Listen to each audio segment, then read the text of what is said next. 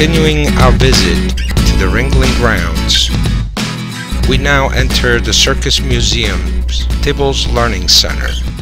We will visit first a miniature model circus called the Howard Brothers Circus, which opened at the John and Mabel Ringling Museum on January 14, 2006. Since that time, over 2.9 million ladies and gentlemen and children of all ages have been captivated by the more than 42,000 piece replica. That's the largest miniature circus model in the world.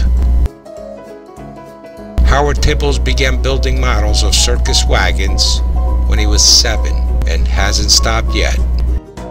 For 60 years, he has been working on this astounding replica and continues to add new pieces.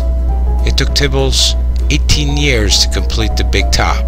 From the canvas top with its 3 rings and 4 performance stages to the wagons that carried all the equipment related to the tent. To maintain the accuracy of the model, all the pieces are based on his extensive collection of vintage photographs, numbering in the hundreds of thousands, supplemented by historic posters, heralds, programs, route cards, and oral histories. Now covering 38,000 square feet, the Howard Brothers Circus shows the entire operation of the American circus at its zenith.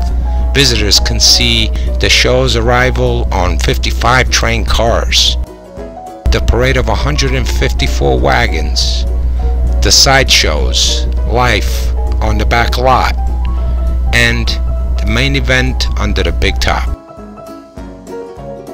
Tibbals built his models to be 1/16 of life size. The tallest pieces are the center poles of the big top at 5 feet 2 inches.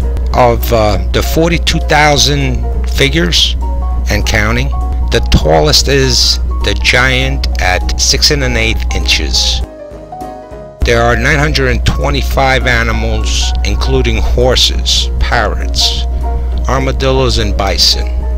To feed such a crew, there are 900 sets of miniature silverware and dishes, with tiny monitors installed showing actual footage of meals being prepared in a dining tent.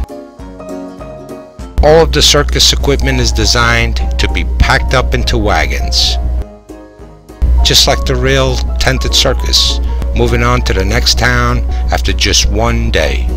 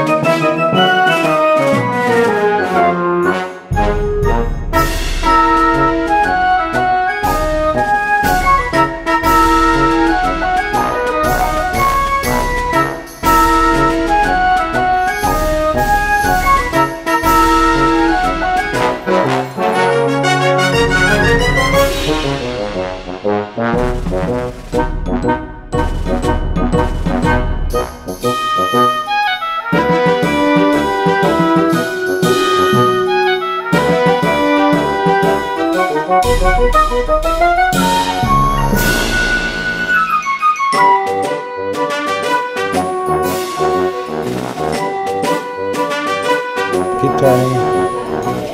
Let me see now. Turn it. One side. Good.